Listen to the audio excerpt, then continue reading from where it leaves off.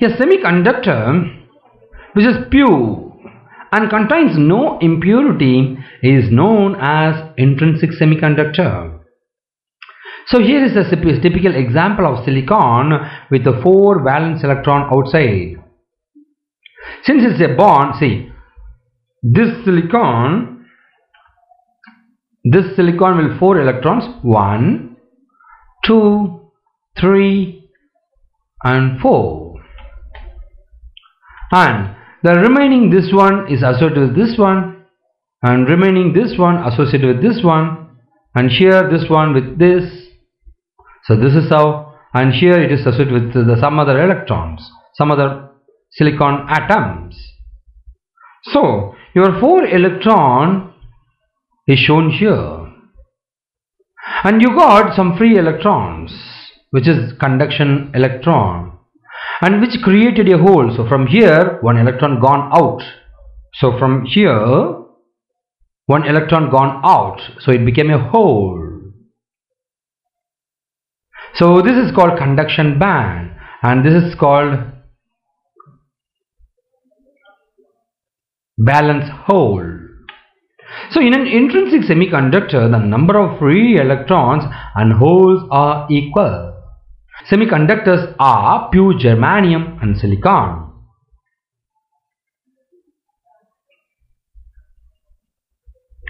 In intrinsic semiconductor, the number of free electrons Ne is equal to the number of holes Nh.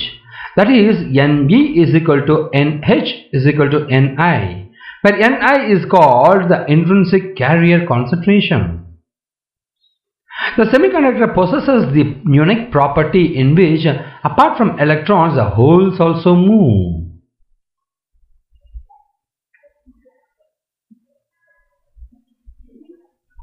Suppose there is a hole at site 1 as shown in figure A.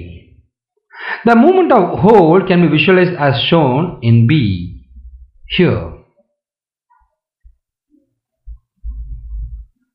An electron from the covalent bond at site 2 may jump to the vacant site 1 from here to here. Thus, after such a jump, the hole at site 2 and the site 1 has now an electron.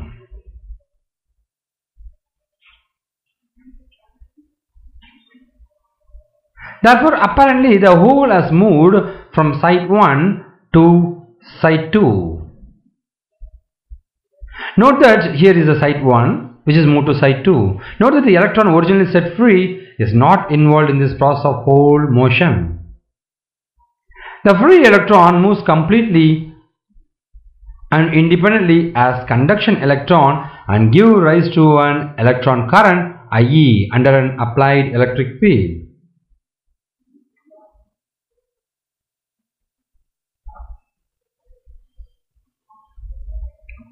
Remember that the motion of hole is only a convenient way of describing the actual motion of bounded electrons whenever there is an empty bond anywhere in the crystal. Under the action of an electric field, these holes move towards negative potential, giving the hole current that is called as IH. The total current I is thus the sum of the electron current IE and the hole current IH.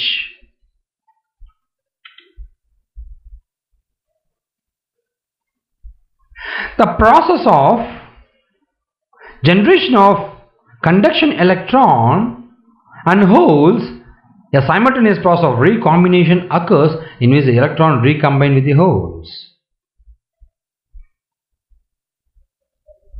You can see the electron here, and here is a hole because of the electrons moved out, and there is a photon which is giving an energy. So the thermal energy is coming here. I got my photon which created the electron. The electron is moving here and a hole is created. At equilibrium, the rate of generation is equal to the rate of recombination of charge carriers. The recombination occurs due to an electron colliding with a hole. An intrinsic semiconductor will behave like an insulator at T is equal to 0 Kelvin. It is the thermal energy at high temperatures which excites some electrons from valence band to the conduction band.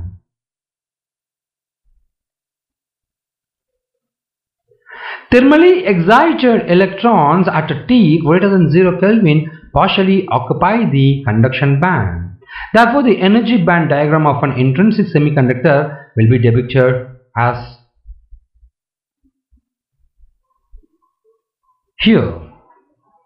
Here, some electrons are shown in the conduction band. These have some of the valence band, leaving equal number of holes there. Once if it is go here, a hole will be created. So the number of electrons and the number of holes are equal.